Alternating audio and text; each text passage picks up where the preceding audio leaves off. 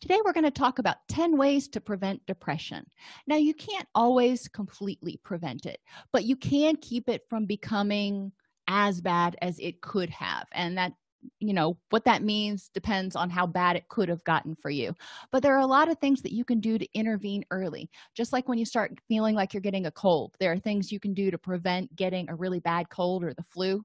Same thing with depression. There are a lot of interventions you can do when you start feeling it coming on, but there are also a lot of things that you can do to help keep yourself from getting depressed, just like you try to help keep yourself from getting sick. Get enough sleep. Getting enough sleep helps keep you from getting sick, but it also helps your body rest and rebalance and keep you from getting depressed. Depression can result from neurochemical imbalances for a variety of reasons. One of them is being too stressed out, being worn down. Depression is your body going, I am completely out of gas. I can't go anymore. If you're not getting quality sleep, and that's not just any old sleep, it's quality sleep, then you may find that you start feeling more depressed. Get regular physicals. There are a lot of hormone changes that can cause depression-like symptoms. Hypothyroid is one of them. Imbalances in estrogen, testosterone, or progesterone can also cause depressive-like symptoms, as well as other issues like chronic fatigue syndrome, fibromyalgia, and even anemia or lack of enough vitamin D. So there are a lot of things that are really easy to treat, some that are a little more difficult to treat, that are physical in nature that can cause symptoms of depression. If your symptoms are being caused by something physical, then no amount of mental health counseling and talking that you do is going to give you complete resolution of your symptoms. You have to figure out what's causing that neurotransmitter imbalance. The third thing you can do is eat a healthy diet. Those chemicals in your brain are made from proteins, so you need to have enough good quality proteins, and that's a healthy diet. You don't need to get crazy about it. You need complex carbohydrates, your grains and vegetables and things like that, because a lot of the vitamins that your body needs in order to turn the proteins into neurotransmitters are in complex carbohydrates and vegetables. So it's important to have proteins and vegetables at least, and grains if you can tolerate them. Water. If you don't have enough water, you can actually start feeling confused, foggy-headed, tired, and even depressed. If you're too dehydrated, you can have symptoms of depression. Too much sugar and caffeine, like I said, if the body is too revved up for too long, it may, quote, run out of gas, and that's just sort of an image that I want you to get. So make sure you minimize your sugar and caffeine. Caffeine takes about 12 hours to get out of your body.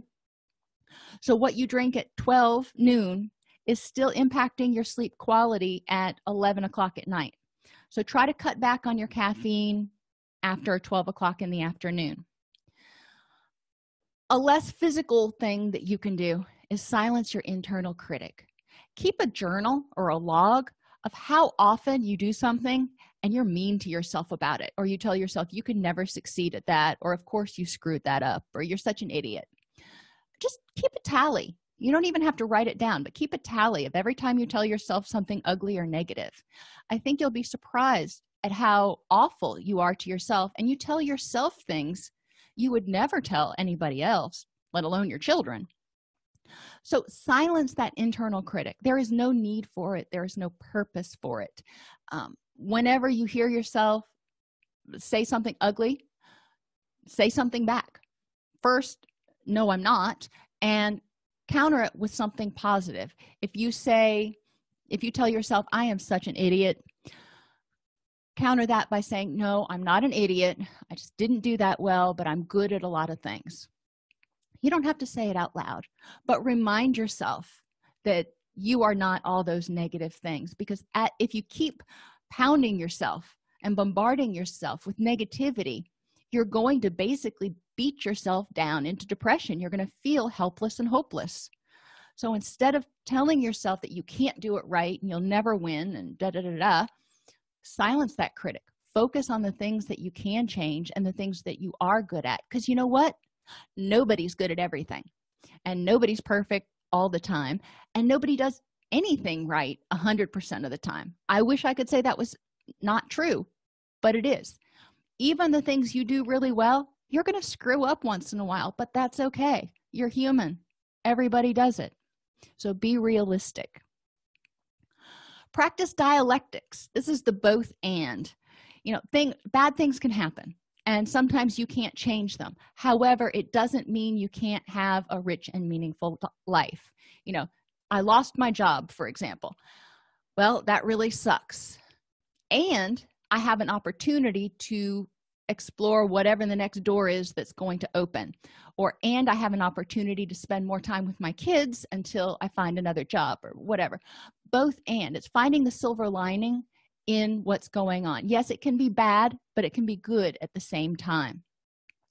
When we're depressed, we feel hopeless and helpless. We feel like it's all going to be bad all of the time. So by practicing dialectics, we're forcing ourselves to look for that glimmer of hope. Add some happy. Whether you're preventing depression or you're already starting to feel a little bit depressed, schedule happiness into your day every day. Whether it's looking at silly memes on the internet or watching funny videos or listening to a comedian, whatever it is that makes you smile and makes you happy, do that for at least 15 minutes every day. Anybody can find 15 minutes. I'm not asking too much. That helps get your body, number one, out of the negativity cycle, but it also releases endorphins and happy hormones. If you can get a good belly laugh out of it, you're going to get even more benefit. Know your depression triggers. We all have them. If I have a bunch of consecutive rainy, gloomy, cold, wet, nasty days outside, I'm going to start feeling kind of depressed. I know that's a trigger for my depression. So what do? I make sure that I have plenty of bright lights around me, that I take advantage of the sun when it's out there, that I make good use of the time when it's gloomy. So when it's sunny, I can be outside.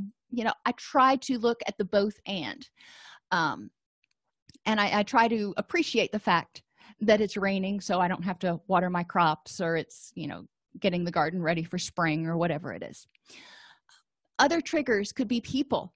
So if you know that somebody tends to trigger your depression or your anger or make you feel bad whenever they're around, know what it is about them that triggers you and figure out how to deal with it.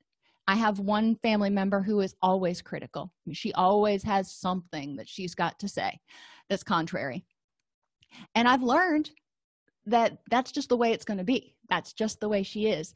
So I breathe and I exhale and I greet her, and I know that it's going to come. But as soon as it comes, I can say, all right, you did it. It's kind of like getting a shot. You knew it was coming. It happened. We're done with it. And I just let it go. But that's how I deal with that. So know what things trigger your depression.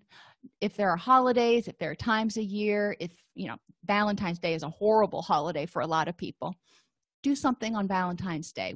At my house, we have an anti-Valentine's Day. We do everything in black that day. Just because I don't want my kids to get hooked into that notion that you should be in a relationship and, all the Disney sort of fancifulness on that day.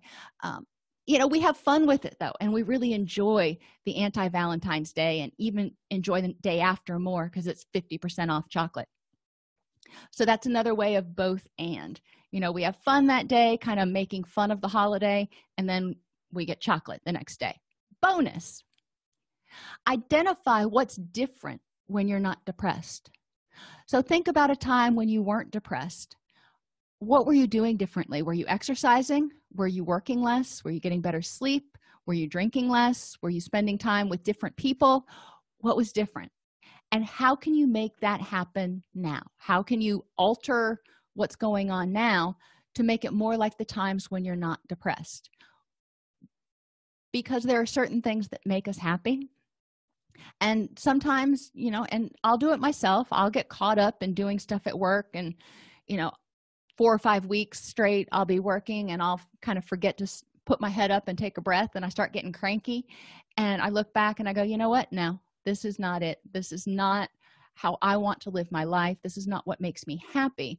I need to set some boundaries so I can spend time with my family and on the farm and with the animals, because when I'm not depressed, when I'm not stressed out, that's what's different.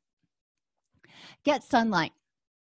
We know that lack of adequate sunlight leads people to develop seasonal affective disorder. Sunlight helps us make vitamin D, and there are tons of vitamin D receptors in those areas in the brain that are responsible for our mood. They don't exactly know how vitamin D plays in there, but they know it does.